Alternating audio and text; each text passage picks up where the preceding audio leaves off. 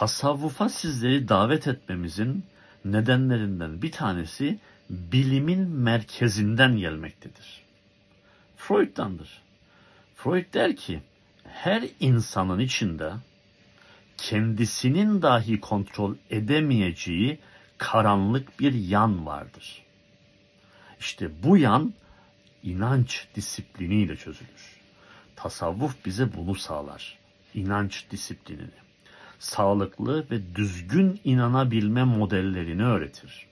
İslam'ın şekilsel olarak kirletilmiş zır yobazların bize şu veya bu şekilde yapmazsan olmaz dediği gibi değil.